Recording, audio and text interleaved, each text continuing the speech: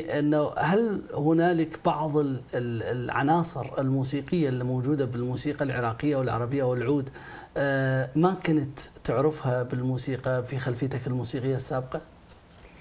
If I was going to say just about the instrument, the oud, maybe I'll start there. It's been a complete change from when I played the piano, say, because I wasn't a string player. I'd never played the guitar or anything like that.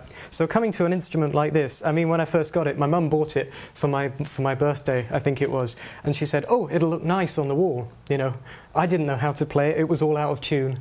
And then I gave it to you. You're my teacher, and you just made it make sense. But trying to find where your fingers go on the board and things like that, having to learn where the notes instead of pressing a key and getting a note is a completely new challenge as a player.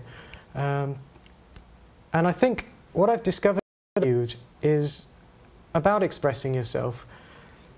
I feel you can recognize maybe the emotion of the voice better with the bandos and the vibrato.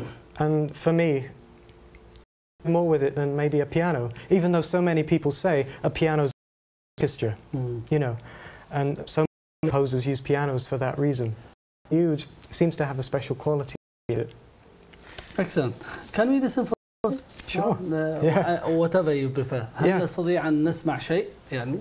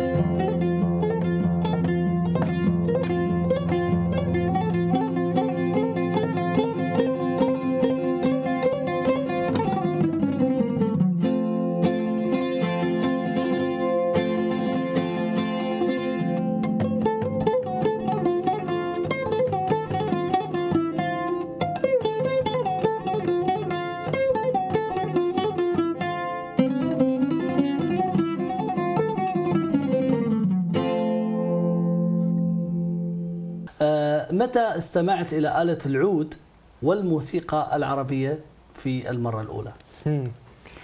Well, the first time, I can pinpoint it very precisely, the first time I heard Arabic music. And surprisingly, perhaps given there's so much going on in London and in this country, it wasn't here. It was when I was on holiday.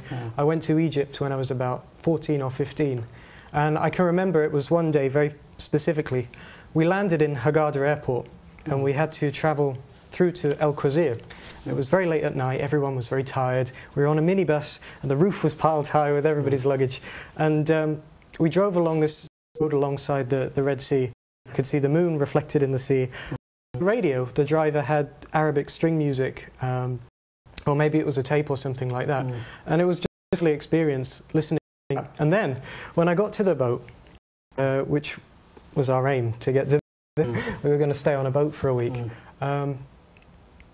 The cabin was so hot downstairs, we had to go upstairs to sleep. So nice breeze, and I'm laying there on top of this boat in El Quasir and trying to sleep.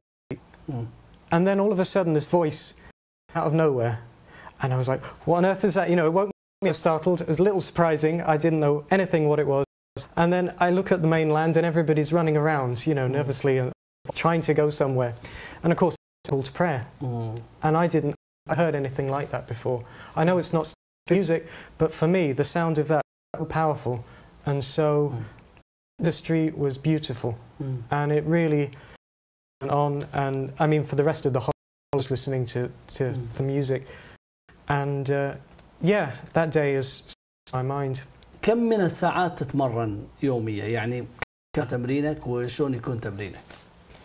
Well, I've only been playing for a year and a half, about that now. So practice-wise, it's studying, doing my master. Maybe it was an hour or 2 hours that I could manage a day in between going to the library, reading, writing essays and stuff like that. But now I'm concentrating more, 4-5 hours a day is the aim. And it goes so quickly. You have so many exercises to do and things. But yeah, definitely you need it. هي الصعوبات التي تواجهها كانت يعني عملك في الموسيقى الشرق أوسط والموسيقى العراقية تحديدا. Obvious answer that's staring in the face is just quarter time. There's nothing like music I'd never come across before. Initially when you listen to it, it does sound out of tune to Western ears, and it doesn't take long. You just the beauty of it. But as playing them, to develop the ear that, I'm still not there. I'm doing it a year and a half now. I know it's going to take years to get to that standard. And learning all the calms as well.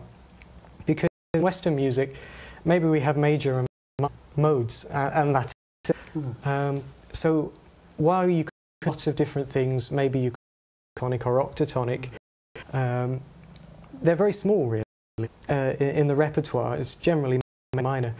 And so Arabic music, there's thousands of modes and possibilities, and to lodge those in your brain and how they connect and how you move from one to the next is, yeah, that's probably the main challenge I've faced so far. We'll see. هل عندك نية لزيارة أو الآن أو مستقبلا؟ In the future, absolutely. I'd love to go. The history, just from what I've seen, and the music as well that I've heard and I've been introduced to. There's so many traditions I understand that I've just come into contact with, and I'd love to meet the people. And really, when it comes to my PhD, I want to focus on Iraqi musics and Iraqi traditions, just because it's a centre of music and learning that hasn't been documented so much. I don't think in Western print. So you look at a bookshelf and maybe music is there, Egyptian music is there. Right, yeah. So yeah, I'd love to go. We need to listen to some music again. Okay.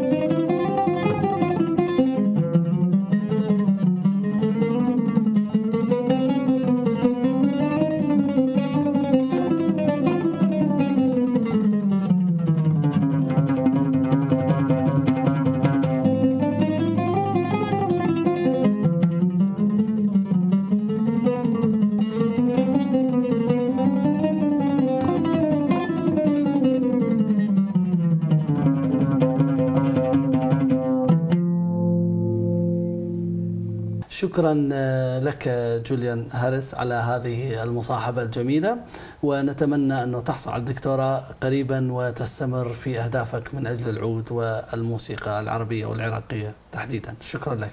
Thank you for having me. شكرا جزيلا. شكرا.